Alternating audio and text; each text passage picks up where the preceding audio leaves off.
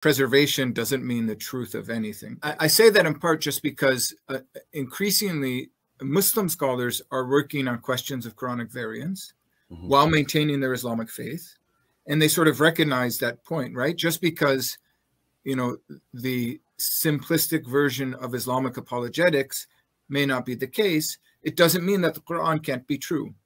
But the opposite is also true, which is if you do buy into the perfectly preserved text idea that you hear sometimes in Islamic apologetics, that doesn't mean the Quran is true. Many texts are preserved very well, but the value of the truth value of that text is in its message. In fact, medieval Islamic tradition has all sorts of variants to that basic text.